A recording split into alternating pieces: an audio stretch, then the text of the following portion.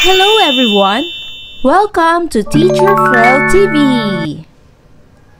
English 4, Quarter 1, Week 2, Melc-Based. Let's learn about dictionary, thesaurus, and online sources.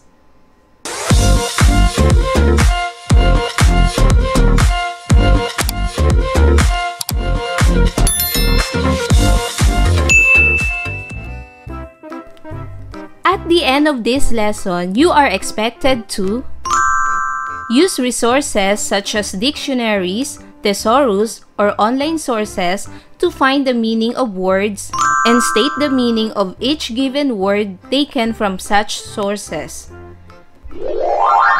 Hello kids!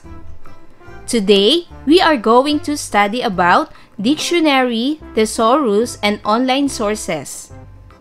Let us start our lesson with the following activities. Learning Task 1. State the meaning or give another term for each underlined item below. Write your answers in your notebook. Number 1. Last night, I saw a great movie. The underlined word is great. What is another term for this word? Very good! Excellent! Remember kids, answers may vary. Number 2. The wind is blowing outside. The underlined word is blowing. What is another term for this word? Very good! Blustering. Number 3. I think those two girls are friends. The underlined word is friends. What is another term for this word? Very good! Partners. Number 4. Jane is afraid of making a big mistake. The underlined word is big. What is another term for this word? Very good! Huge! Number 5. The drive to get to the lake was really long. The underlined word is long. What is another term for this word? Very good! Far! Number 6. I am working on getting good grades. The underlined word is working. What is another term for this word? Very good! Busy! Number 7. May feels like wearing something different. The underlined word is different. What is another term for this word? Very good! Unusual. Number 8. Our breakfast today was terrific. The underlined word is terrific. What is another term for this word? Very good! Awesome! Number 9. I washed my hands because it felt dirty. The underlined word is dirty. What is another term for this word? Very good! Unclean. Number 10. The new English teacher is very kind. The underlined word is kind. What is another term for this word? Very good! Affectionate. When you read and come across the difficult word or an unknown word, we usually ask someone to explain to us its meaning. In other cases, we tend to consult various sources for us to determine its meaning. Basically, there are 3 sources that we may use in finding the meaning of an unknown and unfamiliar word. The 3 sources that we can use in finding the meaning of an unknown and unfamiliar word are dictionary, thesaurus, and online sources. This book is a dictionary. A dictionary is a reference book that provides an alphabetical listing of words and their meanings. A dictionary can have many different features that can give you a great deal of information about a word beyond just the meaning. They are useful to find the proper spelling of a word, and some will show you how the word is phonetically pronounced. In many cases, they provide you with a list of possible synonyms and antonyms which can be helpful reference when you are writing. Another sources that we can use is a thesaurus. This book is a thesaurus. A thesaurus is a tool that is found mostly on paperbacks that list synonyms of words you are using in your own work. Often, it will also list a variety of antonyms. They can be helpful references tools when you are writing or creating sentences. They can be found arranged in a dictionary style or concept-driven arrangements. The dictionary style is the most common form you can find. Another sources is the online sources. Online sources are helpful tools and platforms in finding meaning of an unknown or unfamiliar word. By just typing the word in the search tab of a website or search engine, definitions, synonyms, antonyms, and sometimes word usage may appear. With the wide accessibility of internet everywhere, searching has become more convenient nowadays. Let's proceed to learning task 2. Using a dictionary, choose the letter of the correct guide words for each word. Write your answers in your notebook. Number 1. Pool. What is the correct guide word? A. Play to police. B. Poem to pot. C. Prosper to pool. Or D. Porpoise to pond. What is the correct answer? Correct!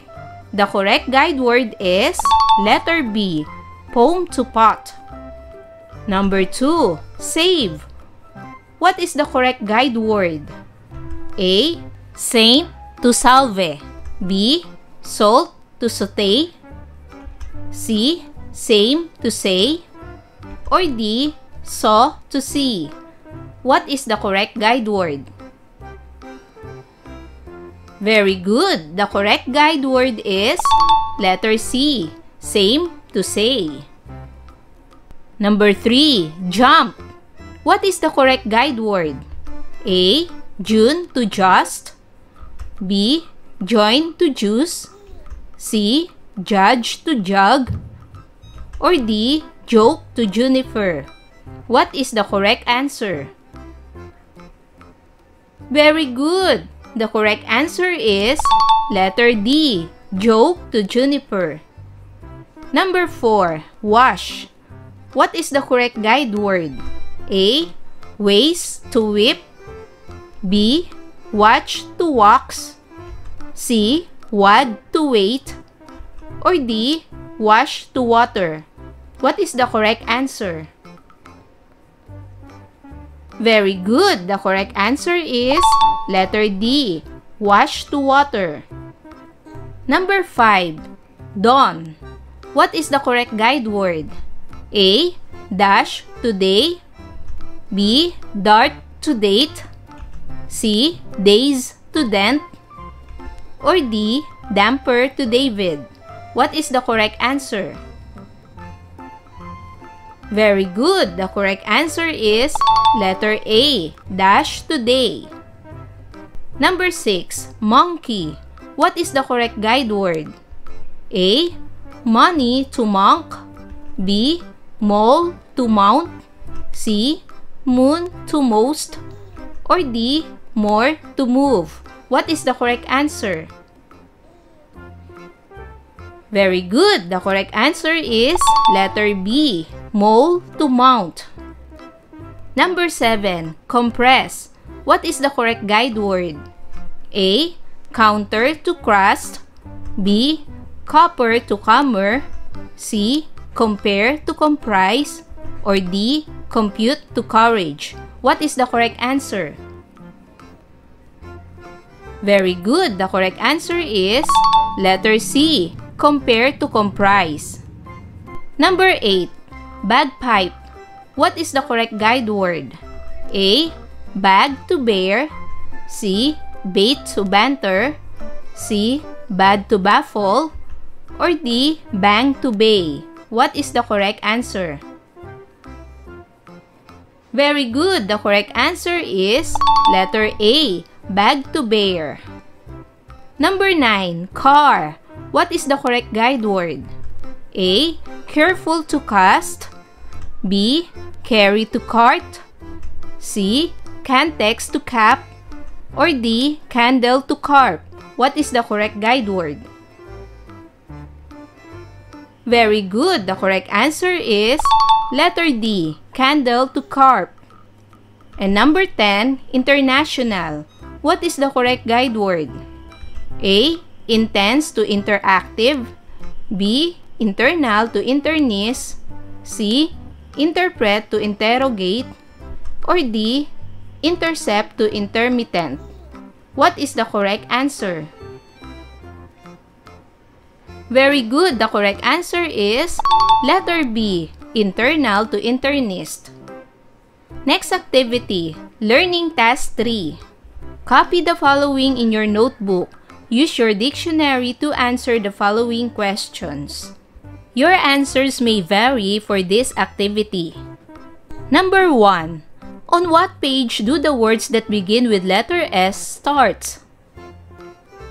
Based on my dictionary, the words that begin with letter S starts on page 753. Number 2. On what page is the word conversion written? Blank conversion means blank. Based on my dictionary, the word conversion written on page 174. And conversion means to change. Number 3. What part of speech does O belong? Correct. The answer is interjection. Number 4. How many definitions does the word panel have? Correct. The answer is 6. Number 5. What word comes before vacation in your dictionary? Correct. The answer is vacate. On what page is the word apothecary found in your dictionary? Correct. Based on my dictionary, the word apothecary found on page 34. Number 7. How many syllables are there in the word summary? Correct. The answer is 3 syllables. Sa-ma-ri. Number 8.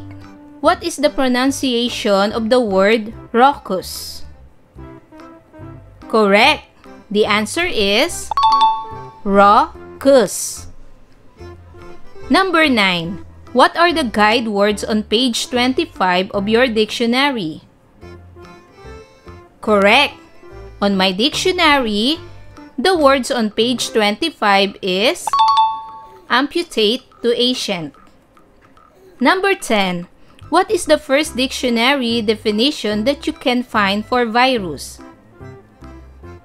Correct. The answer is a very simple organism capable of causing disease. Learning Task 4. Copy the puzzle below in your notebook. Search and encircle the hidden words. First, let's find the word really. Next, let's find the word unless. Next, let's find the word condition. Next is owns. Next is culture. Next is scold. And the last word is public. For the next activity, Learning Task 5, use a thesaurus to find a suitable replacement for each underlined word. Write your answer in your notebook. Number 1. The climbing rose bush was bound to the trellis. The underlined word is bound. What is the synonym of bound? Correct. It means tied. Number 2. There is no benefit on cheating on a test. The underlined word is benefit. What is another word for benefit? Correct. It is advantage. Number 3. I would like a wee bit of chocolate cake. What is another word for wee? Correct. It is tiny. Number 4. Mother asked us to stop all the racket. What is the suitable word for racket? Correct. It is clamor. Number 5. The little brother is very obstinate. What is the suitable replacement for obstinate? Correct. It is stubborn. Number 6. The climbers reached the mountain summit before nightfall. What is suitable replacement for summit? Correct. It is top. Number 7. She is an exceptional flute player. What is suitable replacement for the word exceptional? Correct. It is excellent. Number 8. The postcard is a keepsake from our trip. What is suitable replacement for a word keepsake? Correct. It is souvenir. Number 9. I will address your query in class tomorrow. What is suitable replacement for the word query? Correct. It is question. And number 10. Are you certain that you locked the door? What is suitable replacement for the word certain? Correct. It is sure. Learning Task 6. Read the story. Create a more interesting story by using a thesaurus in finding the synonym for each word in the parentheses. Be sure to choose a semantically correct word in making sense of the story. Write your answers in your notebook. The title of the story is Tita Lori and the Bad Blank Itch. Let's answer. The synonym of bad is awful. It was a very blank, hot afternoon at the veggie farm. According to Thesaurus, the synonym of very is scorching. Tita Lori had been working blank in the plantation since daybreak. According to Thesaurus, the synonym of working is thriving. She looked up at the hot sun and wished she could go swimming in the cool river nearby. According to Thesaurus, hot means fiery. Cool means cold. All at once, Tita Lori had a good idea. According to Thesaurus, it means plan.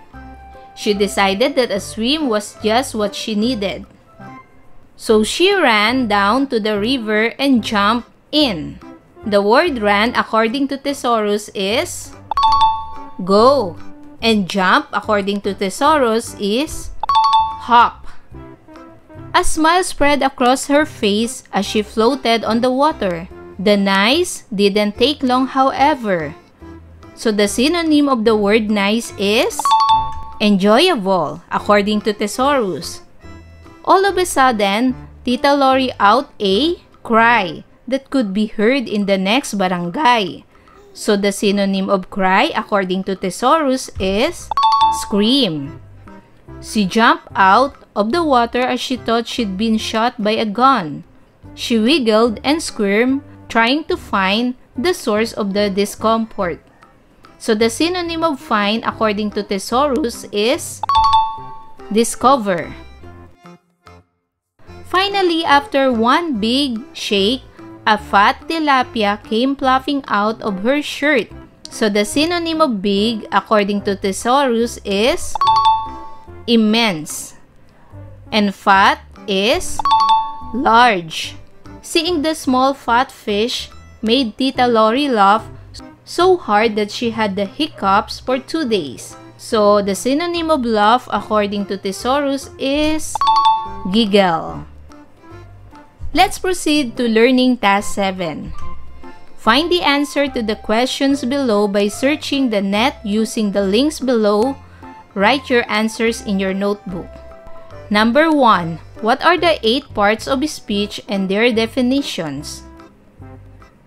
According to the link below, the 8 parts of speech are noun, pronoun, verb, adjective, adverb, preposition, conjunction, and interjection. Number 2. What was the first book ever written? Correct. According to the link below, the first book ever written is the Dresden Codex, written in the 13th century AD. Number 3. What are the 10 oldest schools in the world? According to the link below, the 10 oldest schools in the world are: first, Gymnasium Carolinum. Number 2, Gymnasium Paulinum. Number 3, Sherborne School. Number 4, Beverly Grammar School. Number 5, Royal Grammar School, Worcester. Number 6, Thetford Grammar School. Number 7, St. Peter's School. Number 8, King's Rochester. Number 9, the King's School, Canterbury.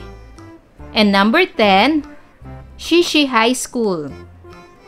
Number 4, what are the 10 most popular games in the Philippines?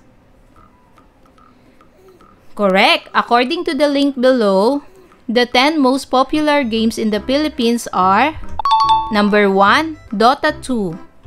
Number 2, League of Legends. Number 3, Mobile Legends Bang Bang. Number 4, Players Unknown's Battle. Number 5, Counter-Strike Global Offensive. Number 6, Call of Duty Mobile. Number 7, Apex Legends. Number 8, Call of Duty Warzone. Number 9, Fortnite. And number 10, Tom Clancy's Rainbow Six Siege. Kids, are your all answers correct? Wow! Good job! Remember, basically, there are 3 sources that we may use in finding the meaning of an unknown and unfamiliar word. These are dictionary, thesaurus, and online sources. Kids, I hope you like this video. Until our next lesson, bye-bye! Thanks for watching!